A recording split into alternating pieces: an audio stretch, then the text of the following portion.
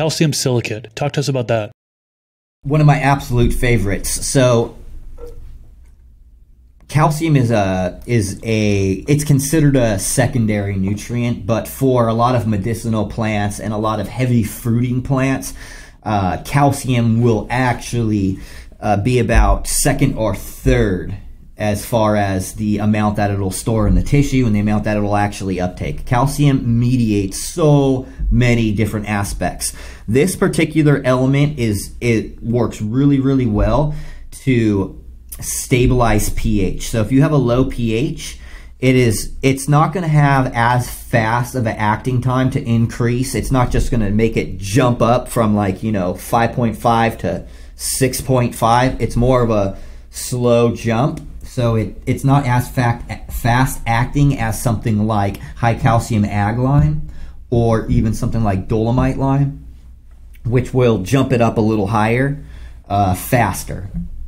But the benefit is that you get the calcium and the benefit of the silica as well. And although silica is not considered an essential plant nutrient, it's not needed to complete the plant's entire life cycle, it's kind of something that really aids in a lot of other aspects that I'm not going to get too much into. But yeah, it's a rock mineral, so some of it will be available. The majority of it will be cycled through different processes through the biology in the soil. And it's one of my favorites to actually front load calcium early in the vegetative state when plants are really starting to fill out and put on the green foliage and everything else.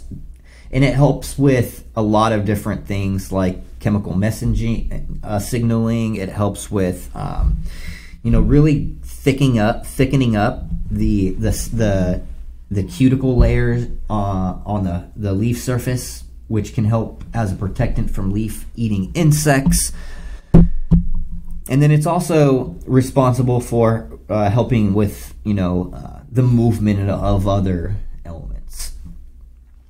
So it's really important. Another calcium source that we would use, and this one is actually a salt, and so it has more availability right away, is gypsum or calcium sulfate. It's one of the other go-to mineral elements that I use to get adequate levels of calcium.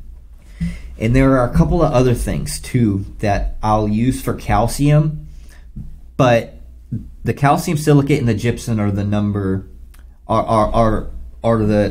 first when we're talking about calcium, because the other elements that we're going to talk about that have high levels of calcium in them also have phosphorus and some micronutrients that are associated with them as well. And so in the instance that I would not want to be adding in any more phosphorus, if I had plenty of phosphorus, I didn't need to bring any in, or I didn't want to bring any other elements in and I was strictly addressing calcium, I would only use the gypsum or the calcium silicate. This clip is brought to you by AC Infinity. Use discount code MrGrow at 15 to save on any of their products.